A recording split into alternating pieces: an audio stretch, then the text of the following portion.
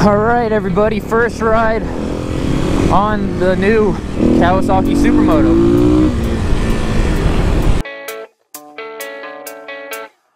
Yeah, I don't believe in destiny, I just do what's best for me. Don't listen to my enemies, they're just full of jealousy. Yeah, this legacy, you gon' see what's left of me. You gon' see success in me, you ain't seen the rest of me. I just wanna be the best at what I know, better than the rest, just watch me grow. Put me to the test and watch me go. This is my quest, I'ma make it known. They call me obsessive, oh I know. Call me selective with my notes, call me aggressive with my flow, call me offensive even though Joey ain't gonna lie. Oh yeah, definitely taking the lid off, even without a tune. Definitely seat of the pants torque, it helps. But again, this is the Supermoto, so there's a couple key changes with this bike. We're gonna hit some twisty action and talk about those.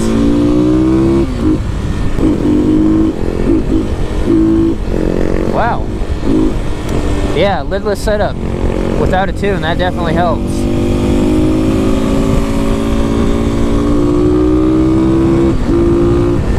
So, immediately from the cockpit here, you can see that we don't have that crossbar like the 300 Dual Sport.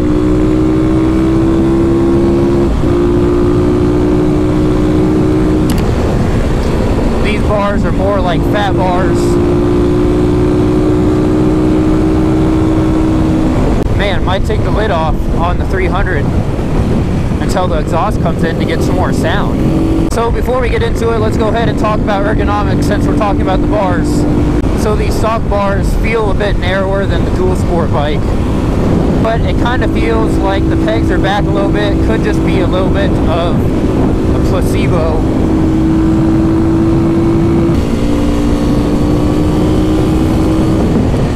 But with the Supermoto, you feel really tucked into the bike.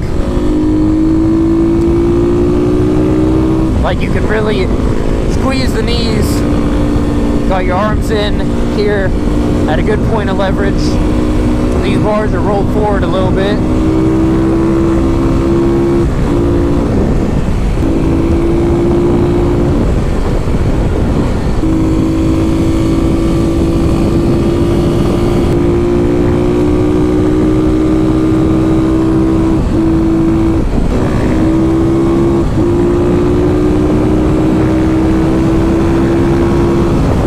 Riding position on the 300 Supermoto here feels a little bit more aggressive than the Dual Sport. Feels like you're a little bit lean forward, your knees are in tight, your feet are back a little bit. In terms of ergonomics, that's really all that's different between the Dual Sport and the Supermoto here.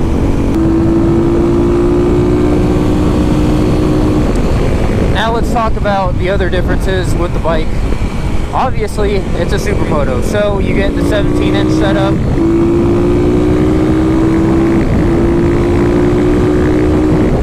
You have a 110 up front, 130 out rear. Probably squeeze a 120 up front and a 140 rear, I believe. I believe those are the tire sizes people would put on the KLX300SM.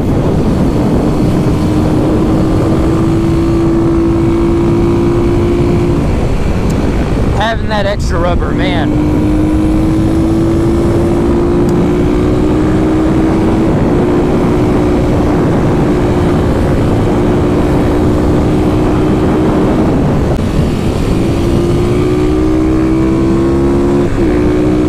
You just lean and lean and lean. It takes it.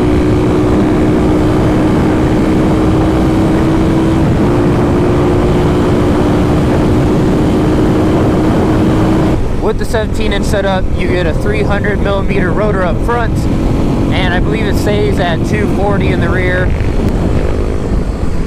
They bring you to a stop real good. Don't feel like the tires are gonna lock up, start sliding on you.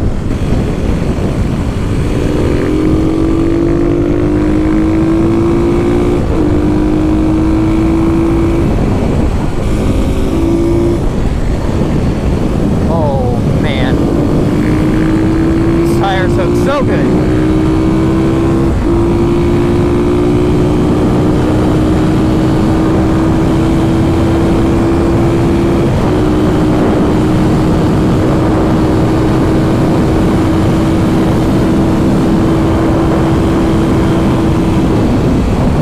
So talking about the power, supposedly the power has been optimized to get that punch out of corners.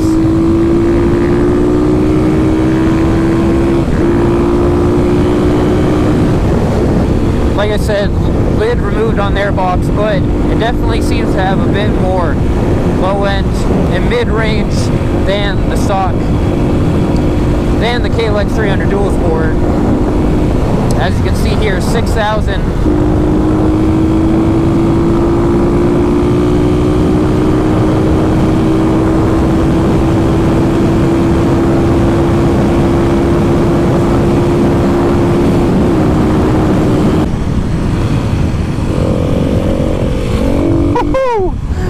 That is a nice jump right there. What do you think? That's pretty sick. That the railroad right there. Yeah. And but this definitely has some stiffer suspension than that for the road. I'm just gliding. Oh yeah, this thing is way stiffer than the 300 dual sport. But in terms of specs, the Supermoto has 1 inch less suspension travel at each end, so we're at 9 in the front, or 9.1 I believe, 8.1 in the rear. And if you put a dirt setup on this, you have a little bit less than the dual sport in terms of ground clearance. But yeah, the power definitely seems like it's there down low.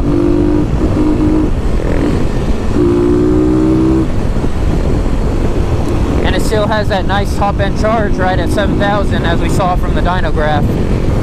60 miles an hour, and as you can see, we're at about 6,000 RPM. Stock gearing on this bike is 1437, I believe, so Kawasaki compensated for the tire size in comparison to the dual sport. The dual sport is 1440.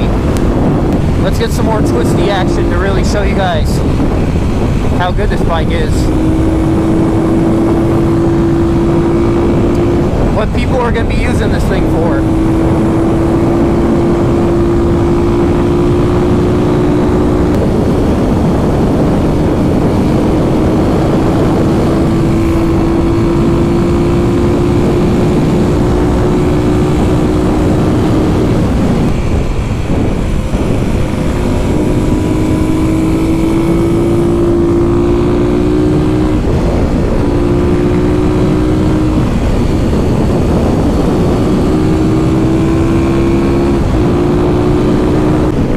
About the suspension here, it feels a lot more composed on the road, obviously, and I think that's what Kawasaki was going for, and they definitely did a good job of it.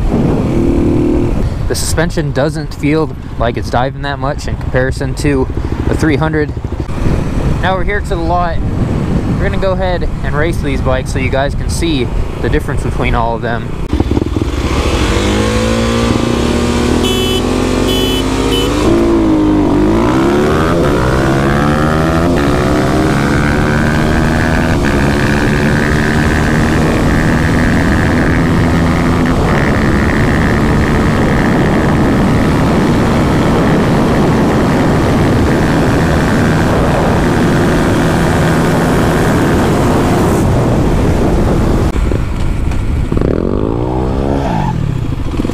I like them both. Oh yeah, that. Which one's faster? I know this like feels like has more punch. You have the lid off, but it still kind of feels, even with the lid on, like it might have a bit better low end mid range. Because that's what that's apparently what they tuned it for, is better low end, like grunt out of corners. That's like high strung. It's kind of like a, sheesh, I don't know. I guess dual sport, you know. Legs for the highway, but you know, I dig the suspension. I like it. Yeah, it has like an inch more at both ends, but this is stiffer, and the rebound, this is like a lot more controlled. That's oh yeah. That'll get fixed. I'm gonna gear mine down like this, because this thing really is way better than that. Really? It comes up so much better. You don't even need the clutch. You don't need the clutch at all. Just oh, and first, yeah. Yeah, I'm definitely gonna get the gear down. Yeah, if you gear that down, probably like a 13 tooth in the front, and then maybe to like 39 or 40. Make it an even 40. Well, 39 would probably be pretty easy to find, because that's what the SF used to be. was surprised when I popped it up and it was kind of coming down, and it has enough power to catch it. Bring it back up, yeah. Yeah. I'm digging the gearing.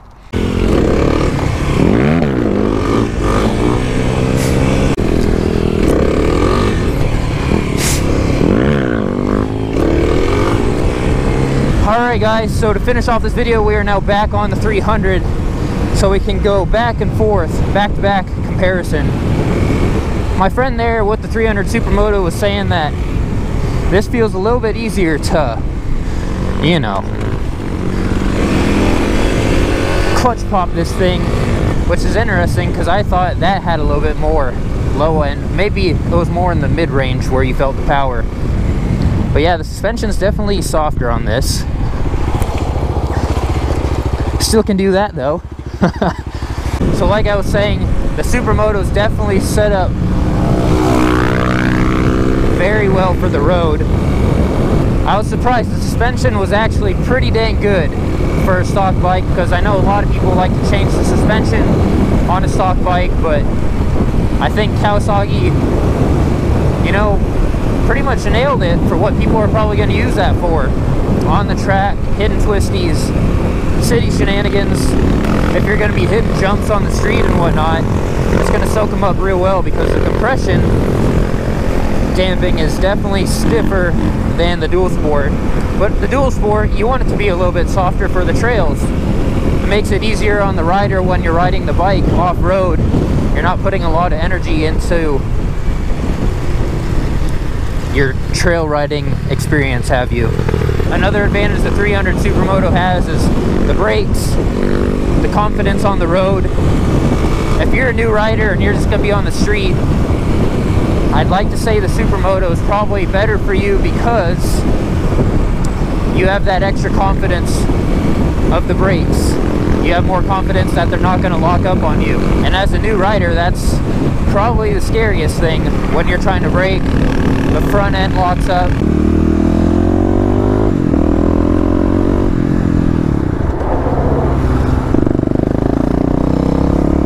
But again, back on the 300 dual sport here, you're in a bit more relaxed position. Your back's up straight, your elbows are just kind of relaxed here. Your knees are still below the gas tank. But the Supermoto, like I said, it kind of feels like the pegs are set back a little bit for sporty riding on those twisty roads. And like I said, the main difference in terms of specs is suspension and ground clearance, obviously. Even with the dirt setup on the Supermoto, you're going to have a little bit less ground clearance. But there's things you can do to mitigate that, like popping the wheel over the obstacle you're trying to get over. Most of the time when you're riding off-road, it's not like you try and smash the skid plate on purpose.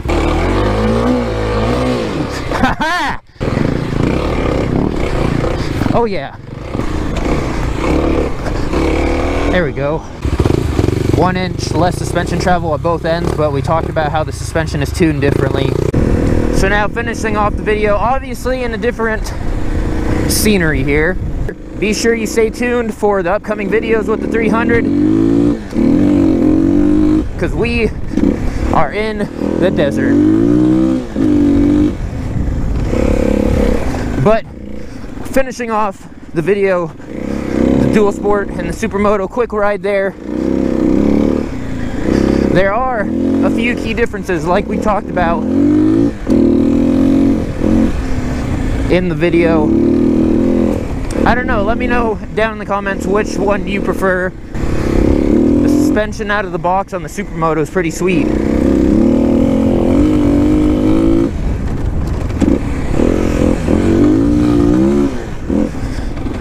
But the dual sport, doing stuff like this, is pretty awesome too. So be sure you stay tuned for some desert action on the KLX300. There are going to be some fun videos. Of course, we got the KX out here as well.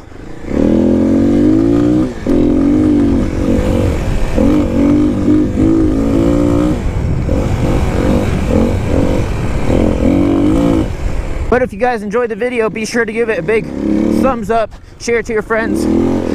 Those may enjoy it or find it useful. And of course, if you're not subscribed, go down there, hit that subscribe button, get the bell on to keep up with all the action. But with all that being said, join the club,